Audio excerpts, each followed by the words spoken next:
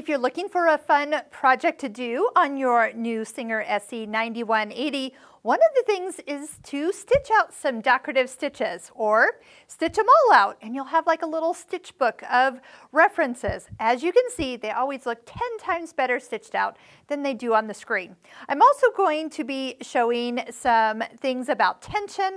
So what I've done is before, when I had the same thread in my needle as I did in my bobbin, it's a little hard to show tension changes, but I switched to some variegated thread. That's what's giving us some fun look on this fabric. And so I am going to link at the end to our video that we do on tension, and then that way you can learn more about it. But for here, what I want to do is just show you a couple things about decorative stitches and then really give you a boost to go do them on your own. Maybe find some fun thread that you've done, and we have a video as well on how to make the ultimate stitch book in the description below. So you do need to have some stabilizer, so some tearaway stabilizer would be good. Usually I do 1 or 2 layers for when I'm sewing, but with embroidery I always do 2 layers, and really you should do 2 here, or just get a nice stiff, heavier tearaway because some of the stitches are going to be more dense than others. So one of the things you can do, and I'm already in the middle of one, so I'm going to just continue on. You can see we're in kind of the second tab with all the decorative stitches, and you can move from side to side and get to screen after screen after screen.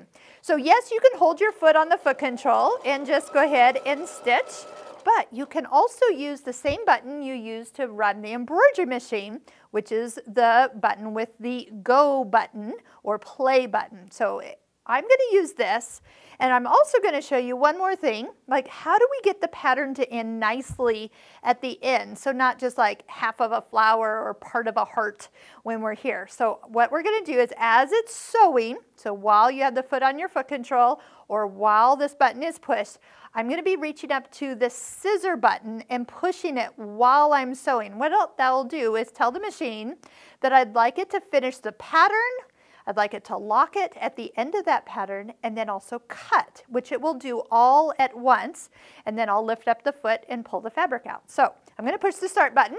You can adjust how fast this goes, so if you don't want it to go very fast, you can adjust with the speed right here. You can push that all the way up for the decorative stitches, and I'm just using the last stitch as kind of a guide. As I get close, here we go, pushing the button, it's going to stitch down. There's the locking of those stitches.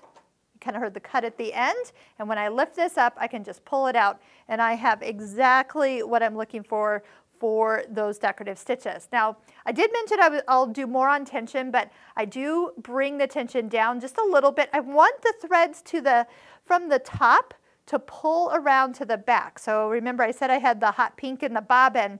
So I want to see some of the colorful thread on the back, and I want to see some of the bobbin thread on the back. But what that does is it makes it so you don't have bobbin thread showing on the top. And when you do decorative stitches, that's what you're trying to get kind of dialed in.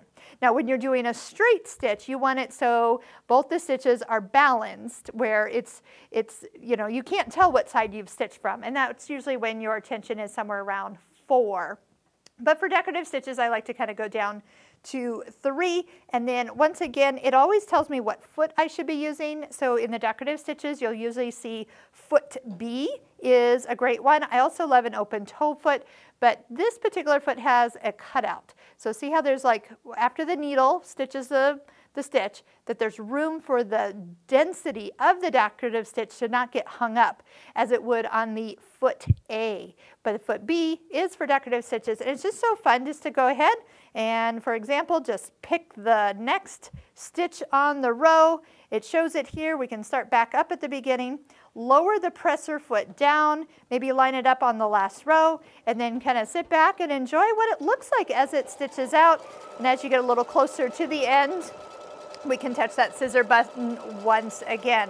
So I hope you'll check out how to make a stitch book, and then also jump over to learning more about tension. But that was kind of the quick version of tension in general. Okay, I just kind of guess some patterns are longer than others, and yes, you might run off the edge of your fabric a little bit, but all in all, I love having that lock at the end, the cut, and it's ready to pull out. And you can just have a nice little afternoon stitching out all the stitches. You could put these in like some sheet protectors with some cardstock, or you could even on the cardstock label that these were your stitches, you know, 20 through 30. Whatever you want to do to kind of label them, or just take a pen and just write on your fabric. That's also really fun to do. So these are things that we do talk about. If you're even thinking of doing like the Stitching Cosmos online course, that's the one with the circles and all the decorative stitches and accessory feet, one of your first homework assignments is actually to stitch out all your decorative stitches. So I hope you'll have some fun with that.